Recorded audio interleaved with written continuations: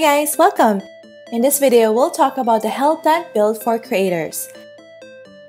Hell Plant is a very useful skill for creators in terms of farming, boss hunts, clearing instances, and setting up the castle defense in WoW.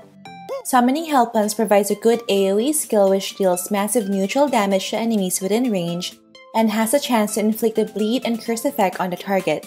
It also attacks hidden players and reveals them when the attack connects. Thus, it's very useful against Assassin Cross and Stalkers. In this guide, we'll discuss the most important stats, skills, runes, equipment, cards, enchantments, and pets for the Hell Plant creator build.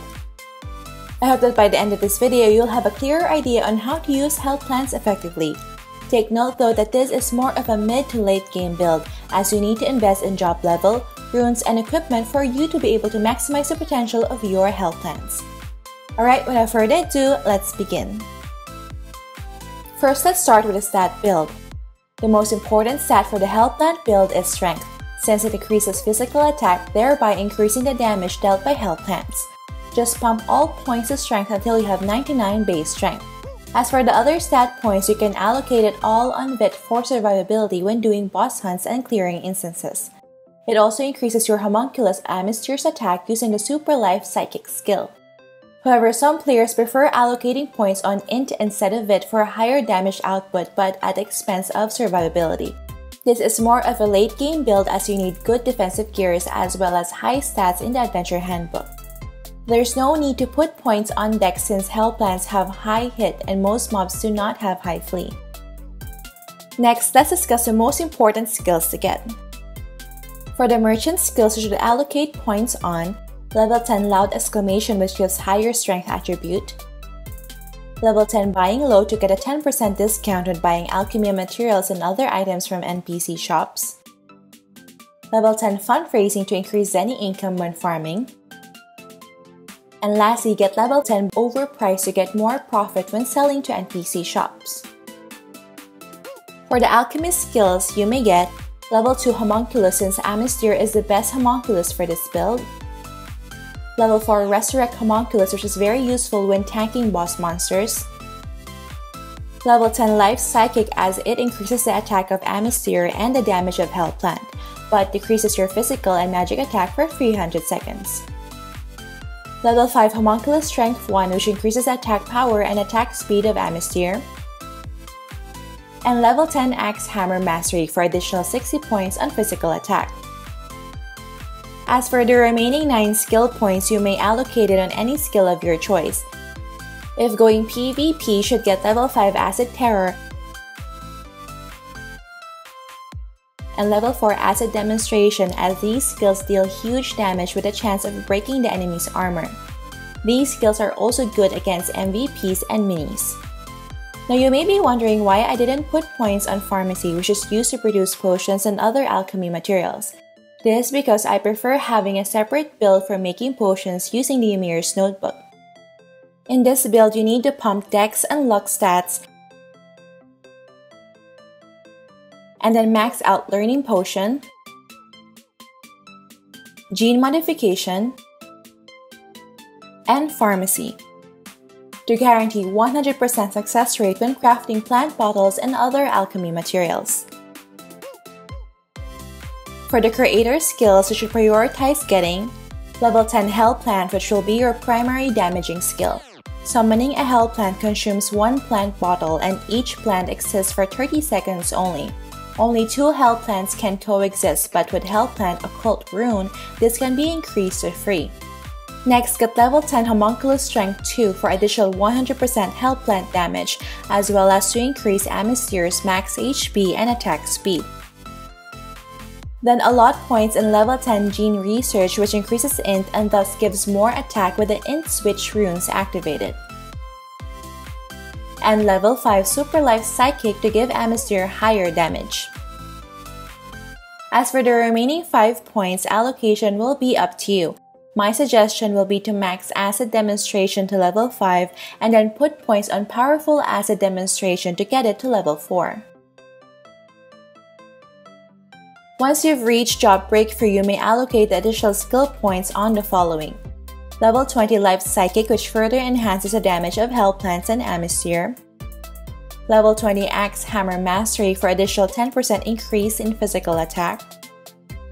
And level 20 Loud Exclamation, which grants more strength not only for you but also for the whole party. Now let's go to runes. Runes are vital for the creator class as these heavily increase the damage output of health plants and your homunculus. The most important rune to get first is the Health Plant Occult rune, which increases the number of health plants that can coexist from 2 to 3. The path leading to this rune will also activate Ignore Death, Strength, and Amister's Blessing runes, which are all useful for the health plant build. After that, proceed to the 2 Health Plant Mastery runes, which reduce the cast delay of health plants by 0.25 seconds each. And 3 Health Plant and Power runes, which increases the damage of health plants by 5% each.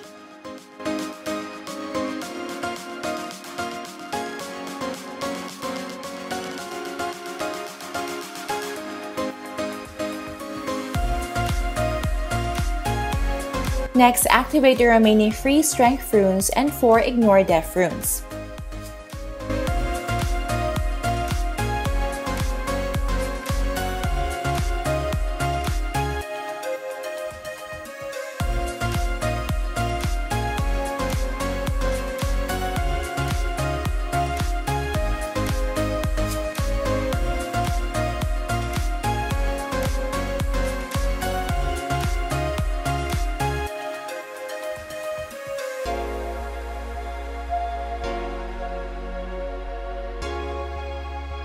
Since Amister will be your main homunculus for this build, you should go get the 5 Amister's Blessing runes, which increases attack by 20 points each.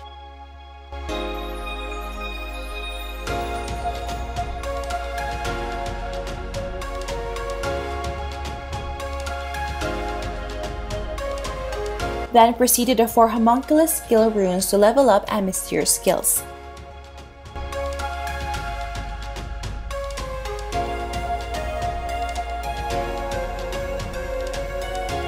To increase the range of Amister's taunt, which is useful against boss monsters, you need to get the Wild Clamor group rune.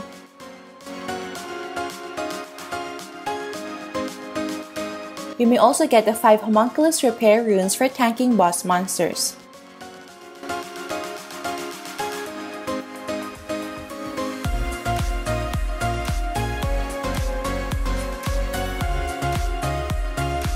Lastly, if you chose to put points on Int, it is a must to get the 5 Int Switch runes, each of which increases attack by 0.2 for every 1 point of Int. That means every 1 point of Int you have will give 1 attack.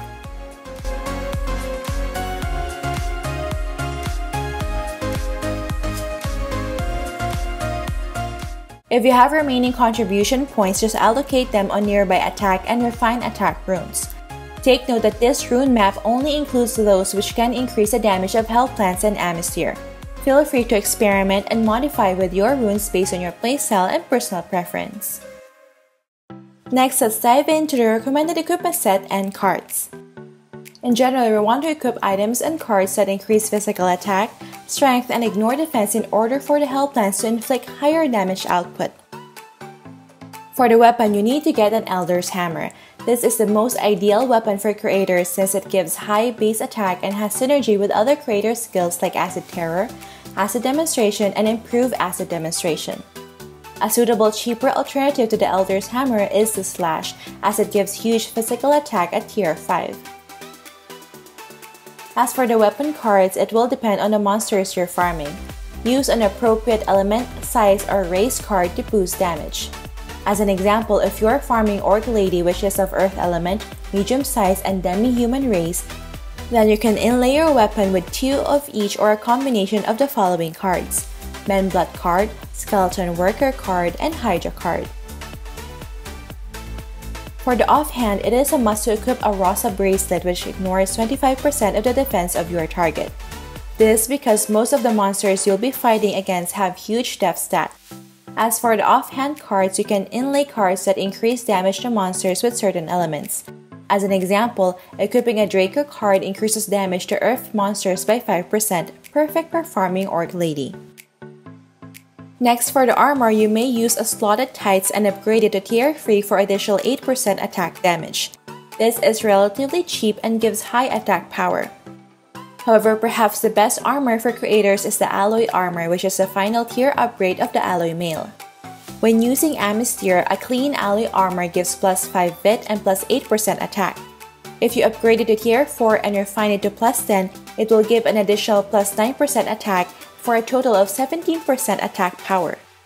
However, it's quite expensive to upgrade and refine Alloy Armor to plus 10, so you may opt to do this for the later stages of the game.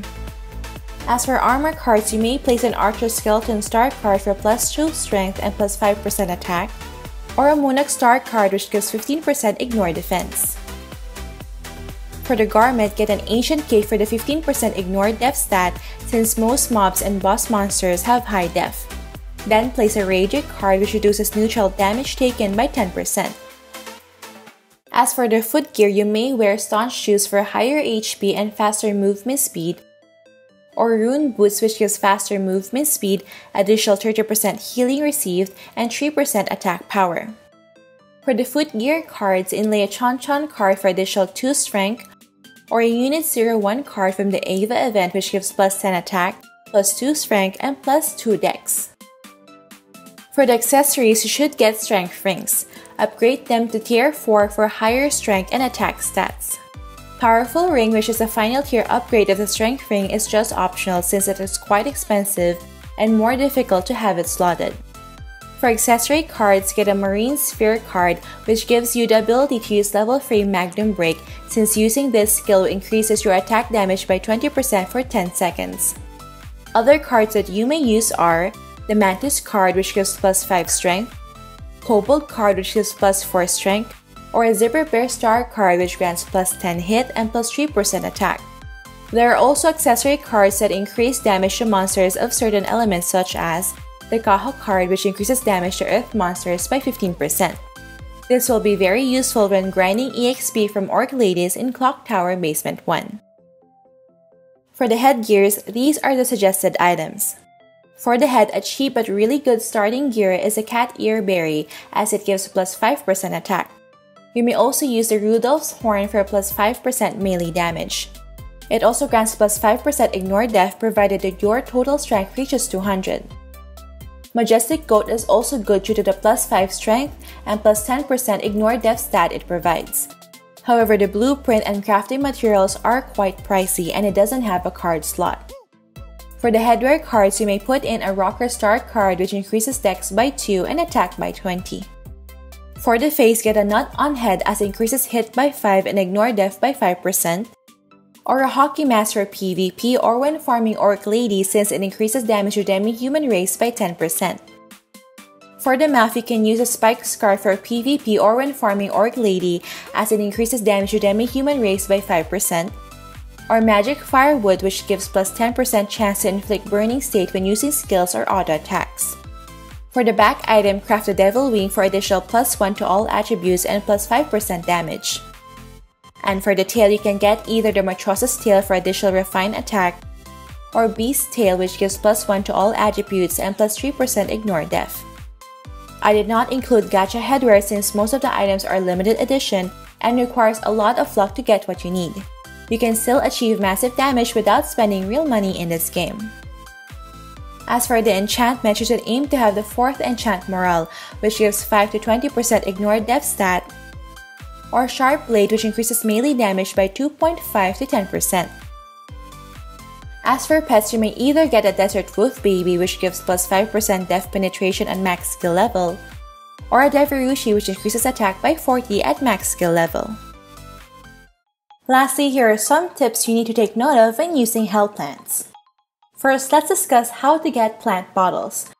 Plant bottles which are needed to summon health plants can be bought from the item shop NPC at 1,500 Zenny or 1,350 Zenny if you have level 10 buying low. You may also craft it using the Alchemist Skill Pharmacy which I've mentioned previously.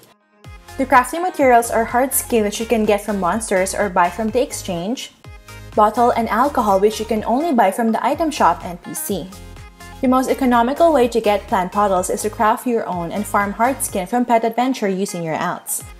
You will need to use free baby desert wolf pets with level 10 hardworking skill to reduce the battle time and adventure to 42 minutes instead of 1 hour. Then target the desert wolf as a monster and you'll gain around 150 to 200 hard skins per cycle. I know it's very costly to farm using health plants, but with this tip, you can definitely lower your expense and increase your profits when farming. Next, here are my grinding tips. For your auto skill slot, you need to put in loud exclamation and live psychic. You can also put in Magnum Brick if your accessory has a Marine Spirit card. Then manually place your health plants near the monsters you're farming. Usually 2 health plants are enough to farm if you can already one-hit them. The most common monster to farm with health plants is the Orc Lady in the Clock Tower Basement 1. The best location for grinding is at the leftmost part of the map at around the 10 o'clock direction. Health plant is a force neutral skill, so using Flame Heart won't increase your damage output. However, its damage can be affected by race, element, and size cards, so you can use the Man Blood card, Skeleton Worker card, and Hydra card to boost damage against the Orc Ladies. To boost damage, you may eat 4 to 5 star cooked foods that increase attack and ignore defense, such as the Fantasy Fish Soup, Aldebaran Fish Soup, and Frontera Royal Seafood Soup. You can also use Strength Meal 8 from the Food Shop NPC for additional strength and melee damage. The 10% discount provided by the Buying Low skill will be very beneficial when you buy meals from the food shop. For boss hunts, Endless Tower, and other instances, here are my tips. Summon a health plant near the mini or MVP, as this will trigger your Amistyr to attack the target. Once Amistyr is attacking, place 2 more health plants. Then use Acid Demonstration for more AoE damage. Don't forget to put Resurrect Homunculus in your auto skill slot to revive Amistyr when it gets killed, and Homunculus Repair to regenerate Amistyr's HP. Also use damage modifying cards like the Minoris card and food buffs like Ice Cream to further increase your damage. And for my last and final tip, you need to invest in weapon and accessory enhancement, guild combat blessings, and adventure handbook deposit rewards in order to achieve higher base attack. Having a huge physical attack will definitely synergize with your skills, runes, cards, and equipment to further enhance your health plant's damage. Alright, so far we discussed the most recommended stats, skills, runes, equipment, cards, pets, and tips for the health plant creator build. I hope this guide was helpful in setting up the foundation for your creator. Feel free to comment down below if you have questions and suggestions. Alright, that's it for this video guys. Don't forget to like if you enjoyed watching this guide. If you're new here, I would love for you to consider subscribing by hitting the red subscribe button down below. I would love to have you back. Thank you for watching and see you in our next episode.